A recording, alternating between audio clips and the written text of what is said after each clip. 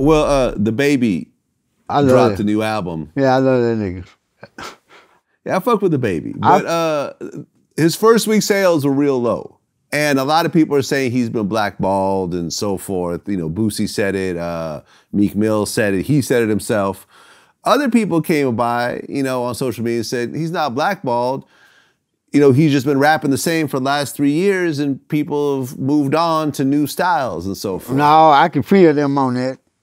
You know, I mean, hip hop is a very interesting place where you could be the hottest dude, you could have the hottest style, but if you keep that style the same, eventually people gonna move on to something else. And then by him being the type of artist he is, you right, they're gonna move to something else because we always looking for the next best thing. And that nigga, he got to try to switch it up. He been killing them. And I feel like some of them other folks feel like when they were saying that he been running the same style over and over and over again. And he been doing so much in the game right now where it's noticeable.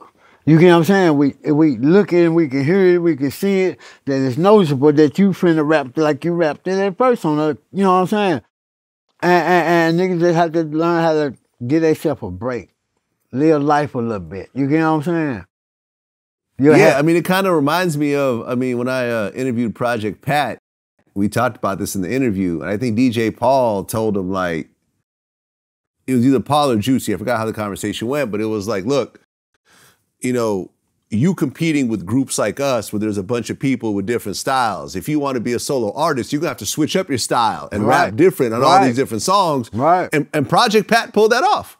Yeah. You know, which is why to this day, people are constantly sampling Project Pat and redoing his hooks and, you know, Don't Save Them, They Don't Want to Be Saved, J. Cole, like that's a Project Pat song. Like, but Pat figured it out. He figured out how to switch up his style and rap different and sound different. And he wasn't even a rapper to begin with. He didn't even want to rap. And he still pulled it off. Yeah, right. Well, and Pat, he always was cold with this shit anyway. That what made all of us know when Pat was out when we was all kids. And they had that song, Walk Up to Your House, Knock on Your Door and Blow Your ass off. Tell you, that shit was jamming. And just from that right there, you know, Pat had already, like, he was Juicy, always been Juicy, secret weapon or whatever, but wasn't a secret because Pat always been putting it down hard. And I've been tripping off what he been doing now, you know, because he don't fully gave his life to God and moving by the Lord's way. And he come up with these motherfucking songs. And when we be talking to people, like we put the little shit up for doing verses for folks. And I actually started doing a lot of shit Pat had been doing on this internet shit. And he ended up motherfucking doing the motherfucking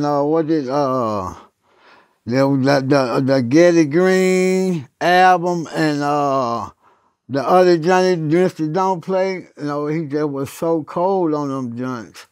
Where I was like, damn, Pat is killing this shit. How he was rapping, how he was doing it. Lil Chat like that too, though. Lil Chat like that too. And Pat always been a motherfucker that been on their head. He been on their head. And what I was saying was that he telling people to, look, don't send me if you want me to do a verse for you, don't send me a song with somebody else vocals on there, somebody doing the hook. He said, send me just the straight beat. I'm going to doctor it up the way I want to doctor it up, and I'm going to send it back to you. And I had been wanting to hear some of the music that he did since he gave his life to the Lord, because I haven't heard it. But I'm quite sure he's still saying Project Pat.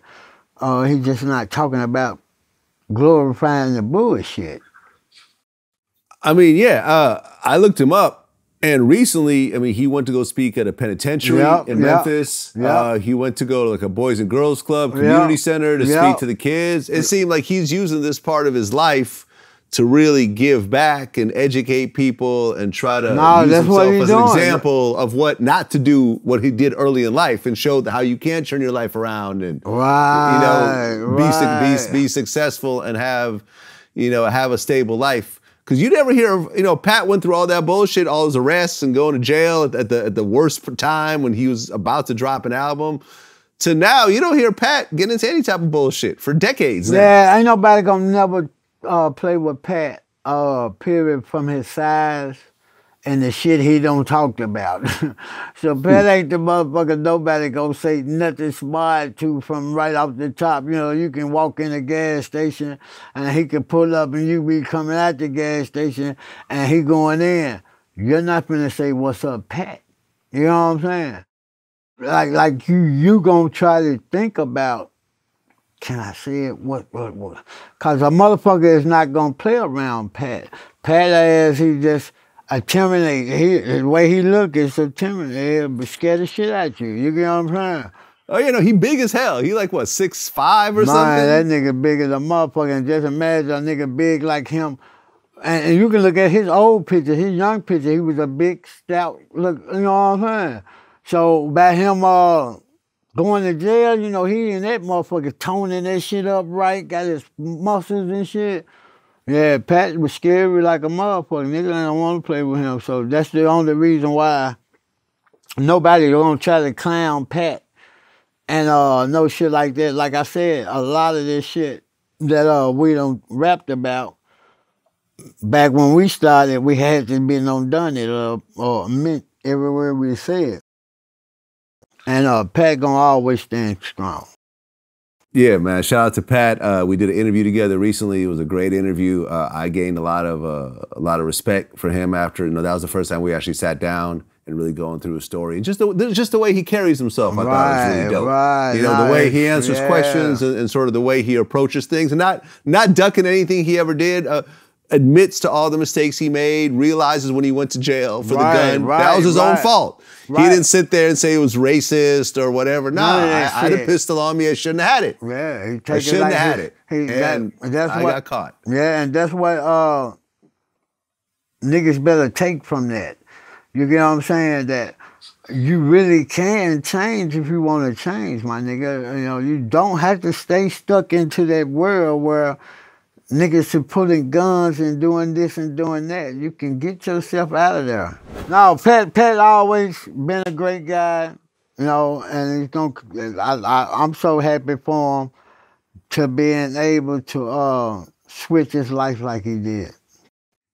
Like I was finna say it, my fault. Like I was finna say it first.